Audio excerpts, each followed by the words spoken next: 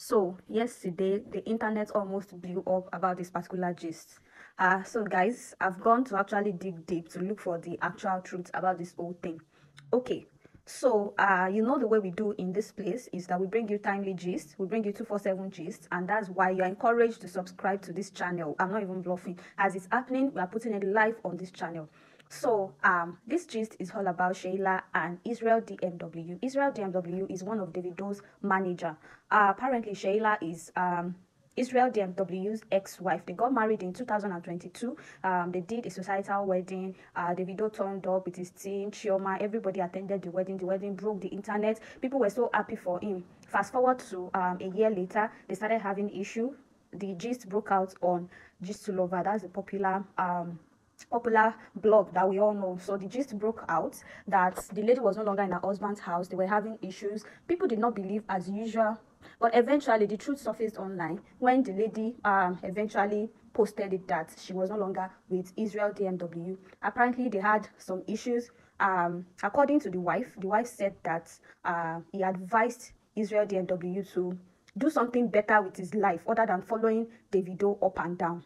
And people were so infuriated about that. Some actually said it was a good advice as a wife, but people were like, this was what this guy was doing that made him to feel that made him to fit up to your standard. He was managing Davido before you met him. So why telling him now that he should quit and do something else? And she replied, she was like, as a wife, she just wanted the best for her husband. So all those things went like that. And every other day, Israel DMW, known as a blunt person, would always come to social media and rant and pour out his heart, and then popularly, because of Israel DMW's blunt mouth, everybody on the internet knew that he married the lady as a virgin. So every day he would come rant. Sometimes back he laid curses on the girl, that after everything he did for the girl and stuff, that the lady left him and stuff like that. So eventually the lady moved out of the Israel DMW's house to go and stay with one of her friends. Apparently Israel DMW was claiming that they were doing Lagos big girls together, if you know what that means. So fast forward to yesterday, the video of Sheila and another man broke out on the internet.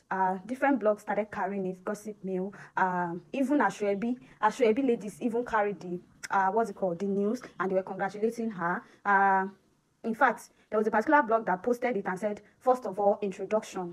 And people were like, they were so shocked. Even me, I was like, okay, so maybe this guy was there all along and stuff like that. People were reacting. They were like, okay, maybe Israel was not even the problem. Maybe it was this lady, because how would she have moved on so quickly? So the reactions broke out on the internet. People were just yabbing her, blaming her. Others were congratulating her. Comment sections were full. You will see it on the screen. People were just posting, congratulating her. Even the makeup artist that did the work went all over social media, blogs, and started congratulating her too. Guys, the truth of the matter is that it was not an introduction or any marriage or anything. No, it was nothing of sort. This lady did a photograph, what's it called? She did a shoot.